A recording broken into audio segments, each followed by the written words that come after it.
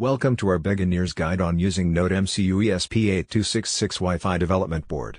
In this video we will walk you through step-by-step process of setting up your board on Arduino IDE. Before we begin, let's take a look at the components you will need. You will need ESP8266 board itself along with a micro USB cable to connect to your computer. Let's get started.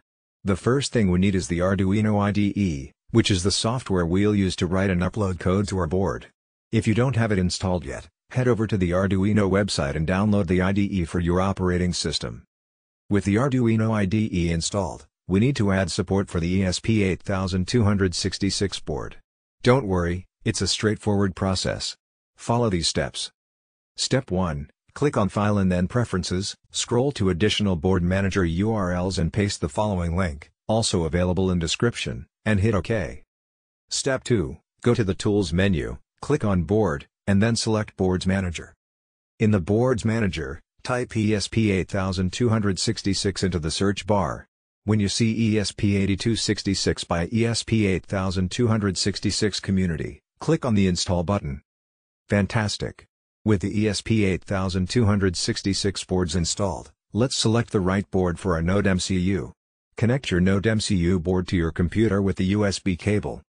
Now, go to the Tools menu again, click on Board, ESP8266 and choose Generic ESP8266 module from the list. Next, let's select the correct communication port. Go to the Tools menu once more, click on Port, and here you should see your NodeMCU board listed. Select the appropriate port. You may disconnect and connect board again to identify a disappearing port. If your board is not reflecting, you may need to install CH340 drivers. Follow these quick steps.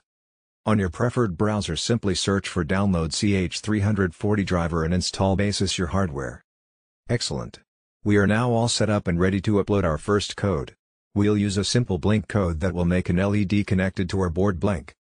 From Files, go to Examples, then ESP8266, and then blink.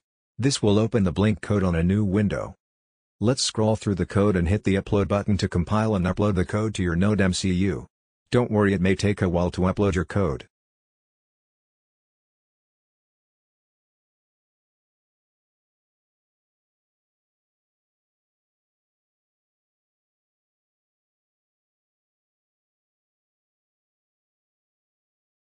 Congratulations!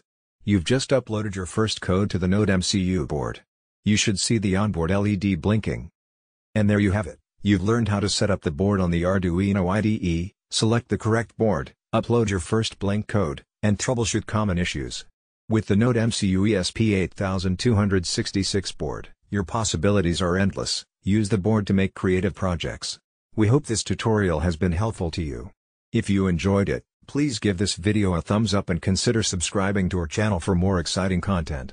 Don't forget to share this video with your friends who might find it useful. Happy tinkering!